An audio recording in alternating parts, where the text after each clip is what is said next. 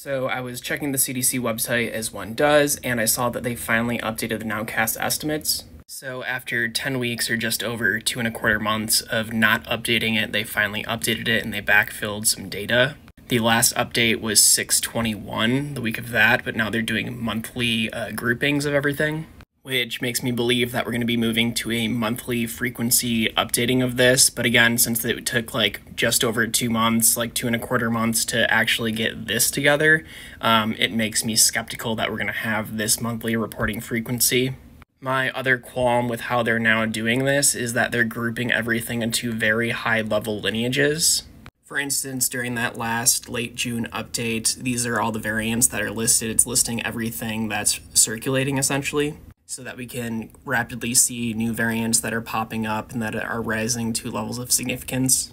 But instead of showing all of the granular data, they're just grouping it into high-level categories, which is problematic. So for instance, XFG actually has 2 subvariants of it that are making up a very high percentage of all variants in circulation right now. If we go over to Raj's COVID variant tracker for the US, we see that XFG is about 23.5%, XFG.3 is 23.3%, and XFG.2 is about 18% by all lineages sequenced in circulation in the US. Now, it's important to note that not everything that reports to the CDC also is covered by Raj's tracker, but his tracker does have a lot of the major ones, and it is also typically very representative of what we're seeing in the population. And by grouping XFG.3 and XFG.2 into XFG and calling that a 78%, it's neglecting the fact that we have subvariants that are now dominating as well. And we saw the same exact issue with LP8.1 when the CDC started doing that several months back in like February, where they were grouping LP8.1.1 into LP8.1 when that was already heading out in April, and LP8.1.1 was dominating the lineages. Which means that this data is less accurate now, it's less representative of what's actually happening. So not only do we have a slower reporting frequency, meaning we're not able to see what's actually emerging in terms of COVID lineages, COVID variants.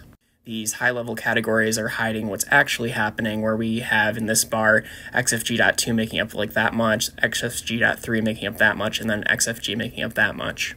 Which means that the CDC is breaking their own criteria, that they put the pango lineages of variants that exceed 1% of all sequenced, because technically already XFG should have XFG.2 and XFG.3 branching off of it. And similarly, LP8.1 doesn't have LP8.1.1, which was dominating for several months as the highest proportion variant of all sequenced, meaning that our pango lineages are becoming less representative of what the actual scenario is over time.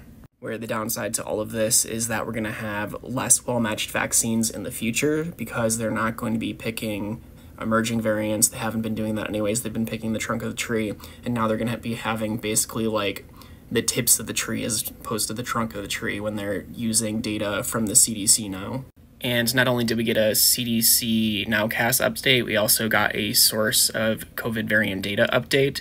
So the dark blue is CDC provided data, the PHL is the public health laboratories, and if we look all the way over here and we zoom in, we see that the CDC is not contributing to any COVID variant monitoring right now. It's all public health labs. And due to a lot of loss of funding in May, among other things, like firings and other such issues, we now only have about 245 sequences coming in a week as of July 26th.